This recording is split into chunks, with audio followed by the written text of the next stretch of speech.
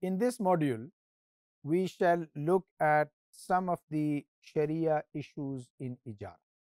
We have looked at quite a number of applications of Ijara in Islamic capital market, in Islamic investment fund management industry, in Islamic retail banking. Even we looked at aircraft financing based on Ijara, and we looked into a very innovative structure based on service Ijara. However, there are quite a number of general issues, Sharia related issues, when we are dealing with Ijara as an Islamic mode of finance. There are certain rules which govern lessor and lessee. There are certain rules which are actually related with the leased asset, and there are rules governing rental, rules governing ownership and liability. So, whatever be the application of Ijara in the context of Islamic banking and finance, we must observe these rules, otherwise the use of Ijara in these contexts may be questionable. We actually, in one of the previous modules, we referred to the rules governing lessee and lessor, and we said that for the lessor and the lessee, i.e., the transacting parties to a lease contract, it is not necessarily a requirement that they should be Sharia compliant or they should be Muslim, and we gave some examples. So, it is possible for a bank to enter into an Islamic bank to enter into a lease agreement with a corporation which is predominantly owned by non-Muslims. And it is also possible for an Islamic bank to provide financing to a company which is Sharia compliant, although this is owned by a casino. What do I mean by that? There is a gambling betting company, it's a group level company, but it owns a shopping mall somewhere in Manchester.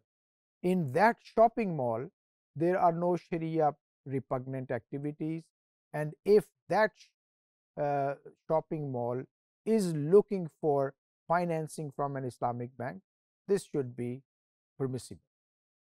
There are rules governing the leased assets.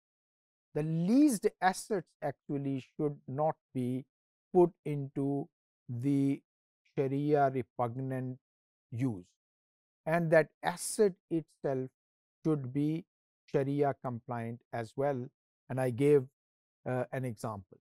For example, if there is a machine which is exclusively used for draw in case of a lottery. Now, this is not permissible for an Islamic bank to buy that draw machine and lease it to this gambling company. So, this asset itself, although this is just a machine, but its use would make this asset Sharia repugnant as well. And of course, the use, as we said, that should not be acceptable if there are some haram activities going on. Now, before we go to the rules governing rental, I must emphasize on the mixed activity. And this is something which a lot of Islamic banks and financial institutions face in the real world. So, there was an Islamic bank which was looking into buying a big property, a tower in central London. The ground floor of that tower was actually occupied by a high street bank, an interest based bank. Now, the bank wanted to buy that property, and that lease with the bank was, I think, for 17 years or more. So, if the Islamic bank had bought that property it would have inherited that tenant with it. So the issue was, is it possible for an Islamic bank to rent its property to an interest based bank? The answer is no. However, a compromise solution was accepted whereby it was deemed Sharia compliant to buy the property if the share of the rental of coming from the bank in all the rental, total rental of the tower was less than 5%. Actually, this happened to be the case, and it was decided that for the period 17 years or so on, that amount of the rental would be purified from the income coming from that tower. So there are well defined rules governing this kind of investments, and of course these are related with leasing or ijara. Now, rules governing rental. Ijara actually allows the users of ijara to come up with flexible return. This is very important. So it is, once in case of a sale, once I have sold something to someone for a price, I cannot change the price. In case of ijara, the ijara rentals can be reviewed on a frequent basis, on a quarterly basis, on a 6 monthly basis, or an annual basis.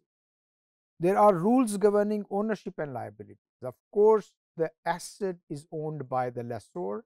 Strictly speaking, this is the responsibility of the lessor to buy the insurance cover, takaful cover, and it must maintain the asset for the duration of the lease period. If it doesn't, then it must compensate the lessee if the lessee is made responsible for these activities.